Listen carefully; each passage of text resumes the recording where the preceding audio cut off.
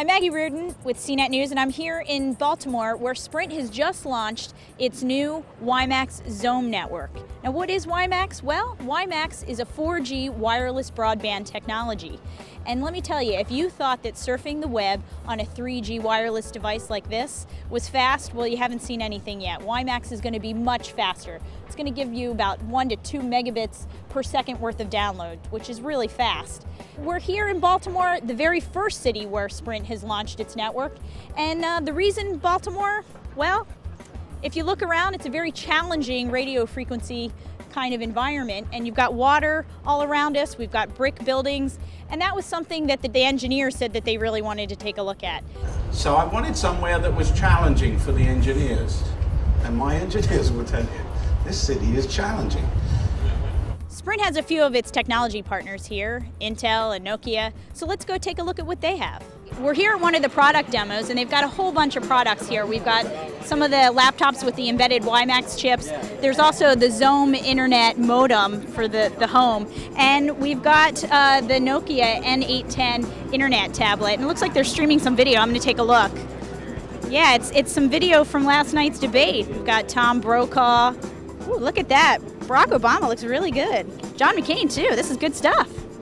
I'm here with Sriram Viswanathan of Intel, and he's going to show us, driving around the city of Baltimore, how WiMax really works. He's going to show us some applications here. So what are we doing? Are we looking at some video here? Yeah, I'm actually on a YouTube page, and I'm actually in the car in the back seat, and I'm not connected to anything, and I'm actually playing the video. You know, the American Nobel Prize was announced, and here's the video that's actually being played. In real time, and I could actually have multiple video windows because the bandwidth that I'm actually getting in the car is well in excess of 5 megabits. It's actually a downstream bandwidth of 7.7 megabits per second and upstream bandwidth of 2.2 megabits per second. Now we're in a car riding around the city. You've got a laptop here. I mean, do you really envision, I hope people aren't going to be watching video on their laptop while they're driving, but what are some of the applications that we could, could we see this embedded in cars, or would that be something that people would want to do? Yeah, I think, it's actually a very good point. We don't envision people actually sitting in the front of the car using their laptops, but what it does is that it opens up the possibility for your car or your mobile environment to be connected all the time.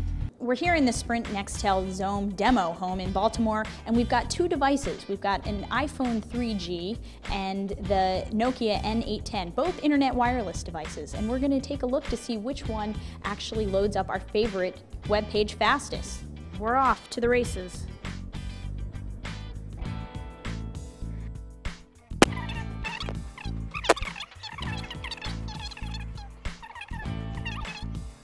Looks like the iPhone 3G won. I'm not sure if it's a network or the device.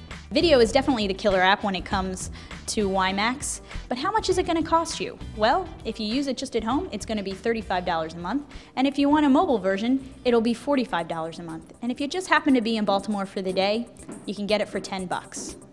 I'm not sure if consumers are really going to bite at that price, but the technology is pretty cool. This is Maggie Reardon at CNET News.